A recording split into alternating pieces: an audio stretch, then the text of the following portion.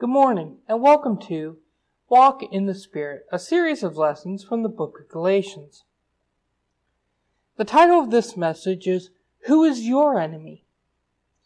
Galatians chapter 4, verses 12 through 16 is where we'll be going to for this lesson. So while you're turning there, I will go through the review. First off, we have the Apostle Paul wrote this book to promote walking in the Holy Spirit and living a life trusting only in God for salvation. Christ paid our sin debt so that we might be saved, demanding nothing from us to earn or secure our salvation. However, God desires us to glorify Him in all we do. We ought to know the truth of God's Word and stay firm in it. God should receive glory for what He has done in your life. Watch out for fake Christians so that you can continue in great effectiveness for the Lord. Know the truth of God's Word so that you can direct people to Him. We have a new nature in Christ. Therefore, we should be unified with our Christian brethren that believe the same gospel so that the lost might be saved. Do not be bewitched from the service to Christ by the things and teachings of the world.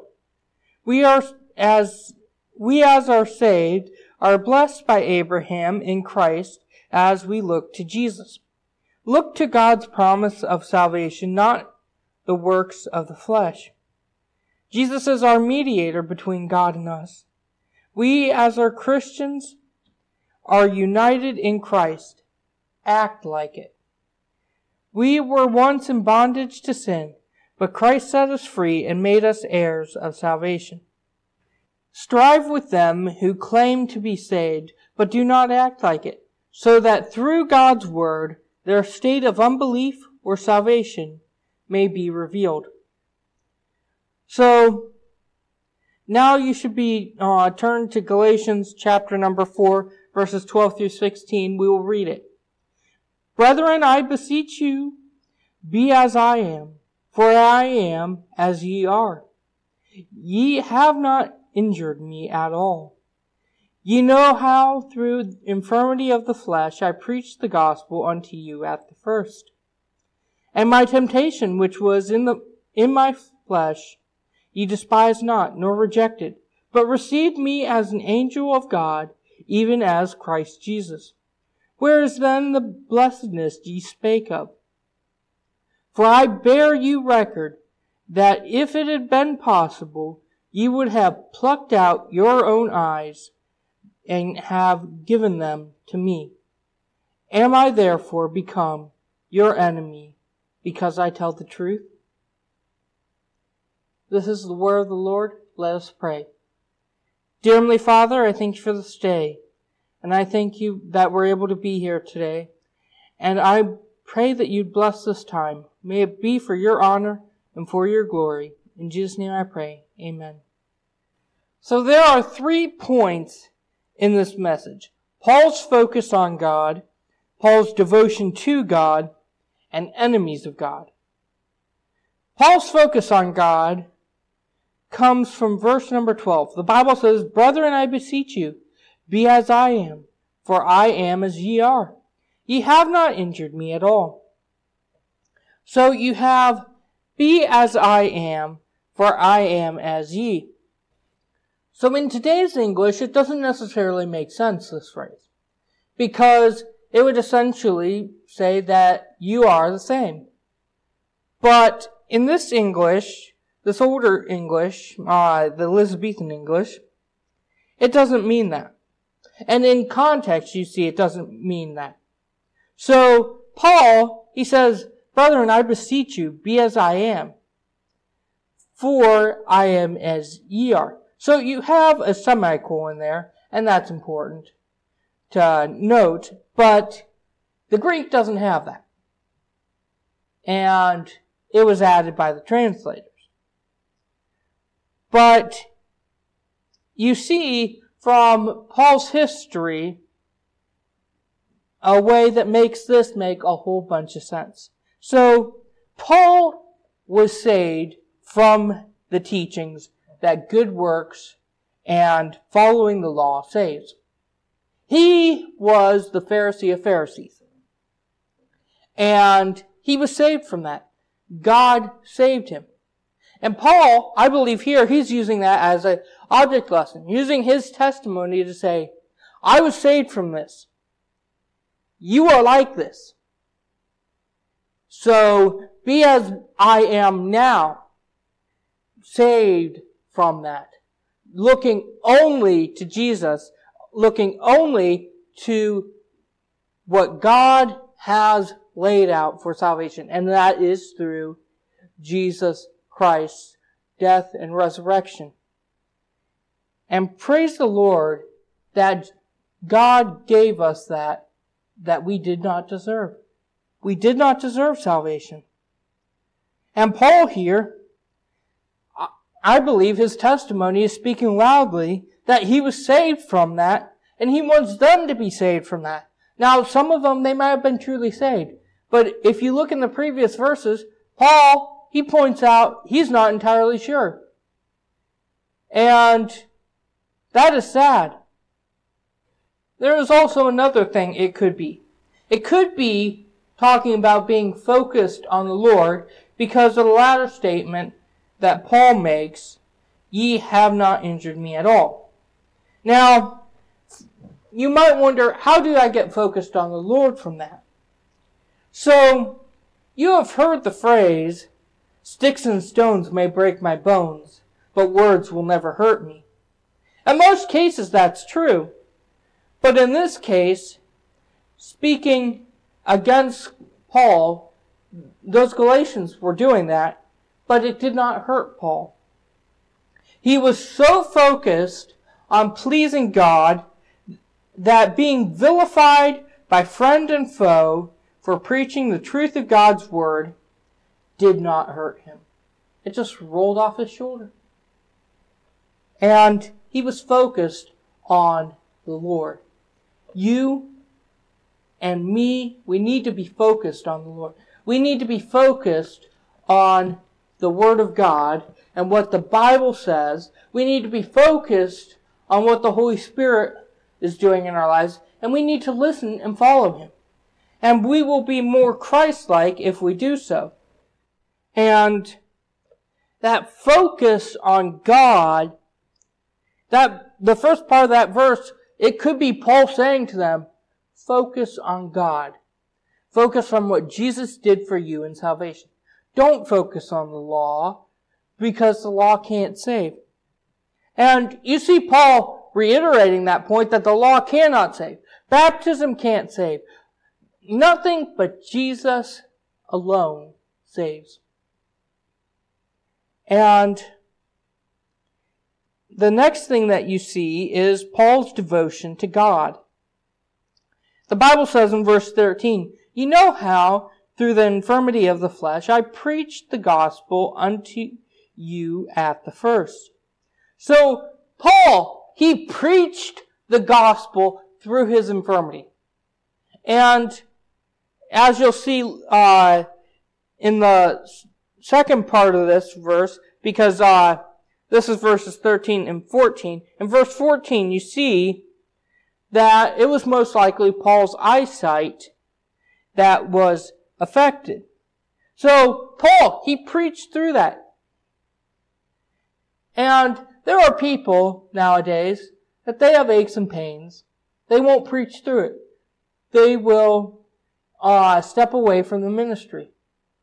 And in some cases, I get that. When you are no longer able to function, then, yeah, I get that. But there is a point at which you can't do anything to continue preaching in your own strength. And you have to look to the Lord to give you strength. And Paul here, he was doing that. He was preaching through his infirmity. He wasn't trusting in his own flesh because he knew his own flesh was weak. He knew his own flesh had been corrupted, or rather, it had been messed up by the afflictions that he had undergone for the cause of Christ. Paul preached through that by the power of God.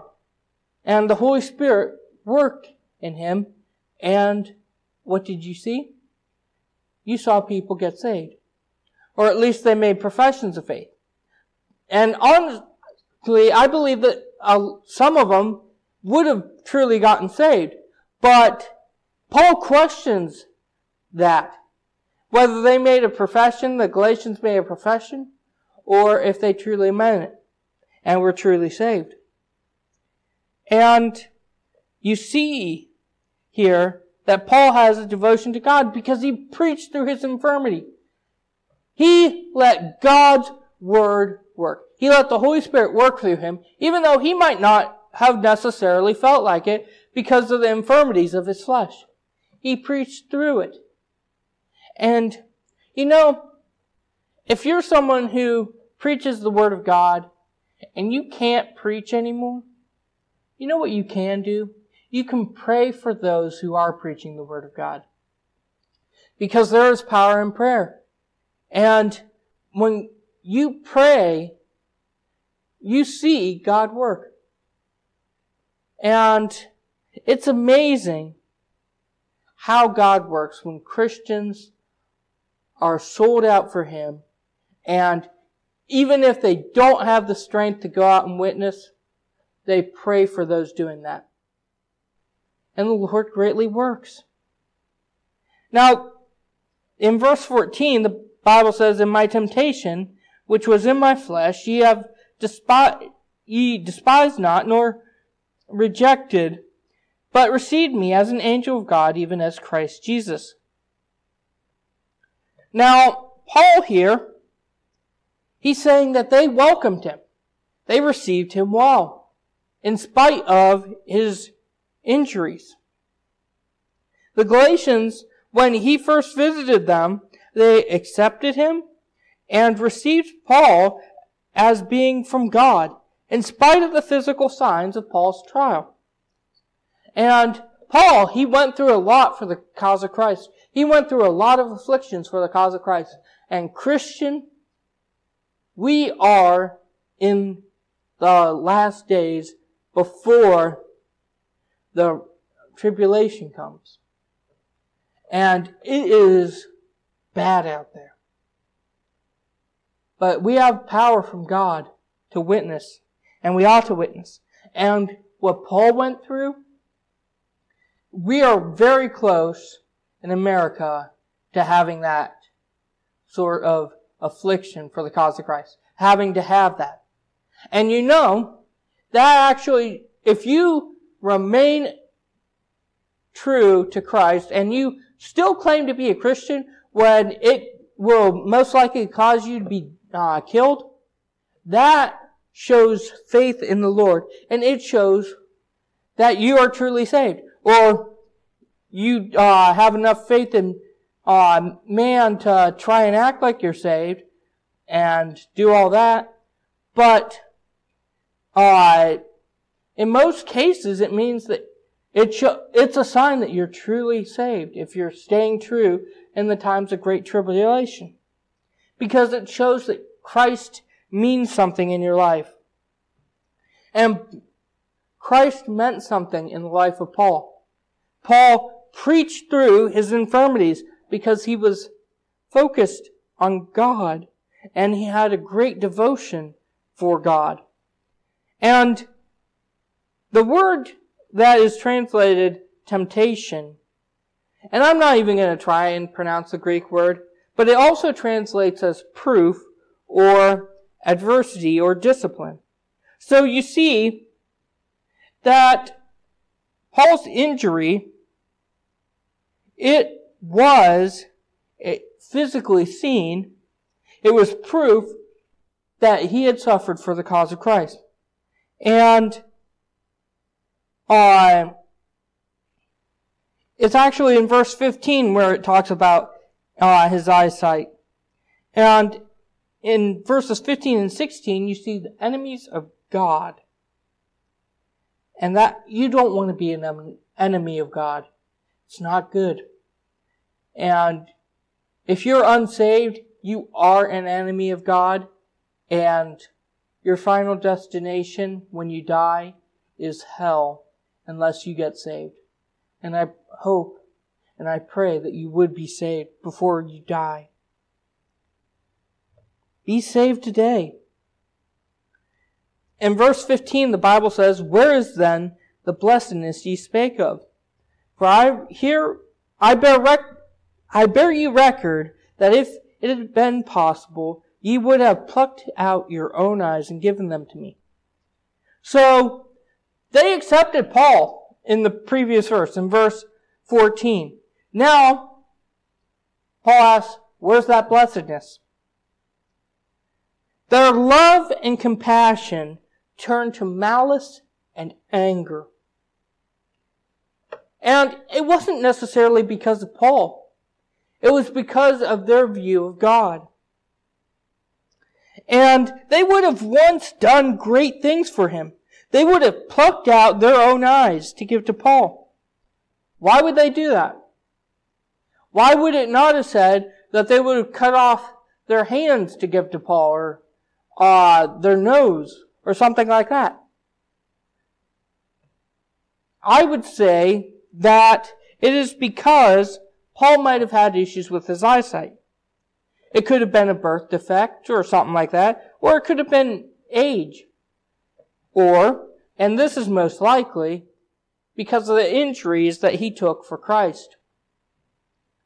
And when you're being whipped, as Paul was whipped, that whip spins around. It could easily catch you in the eye and make you go blind in one eye, or have diminished eyesight, or something like that. And so that is very likely that Paul, his infirmity was his eyesight. But he would have had scars and stuff that would have shown that he was serving God and he was paying for it, because he loved God more than anything. And when you are getting beaten and you're getting stones thrown at you, if you are not focused on God and if you're not devoted to God, you will struggle greatly in that. And you might turn away from God. And if you're truly saved, then God will bring you back to Him one day. Or He might take you home to be with Him. We don't know what God has planned. But if you are truly saved and you're focused on God and you're devoted to Him, you can get through any trial by the power of the Holy Spirit and by the power of the Word of God. The Word of God is so helpful when going through a trial. And Paul, he went through many trials. He trusted in God. You also ought to trust in God when you're going through a trial. And sadly, the Galatians, their trust in God was diminished. They didn't have that focus and devotion for God as they ought. They were focusing more on the law and salvation by it. Their love for Paul changed as the devil turned their hearts away from God by adding to salvation the works of the law. And that is so sad. Their hearts, once set for God, and some of them might have been truly saved, some of them might have been imposters, but their hearts were set toward God, and the devil came in and sprinkled seeds out. Did God really say?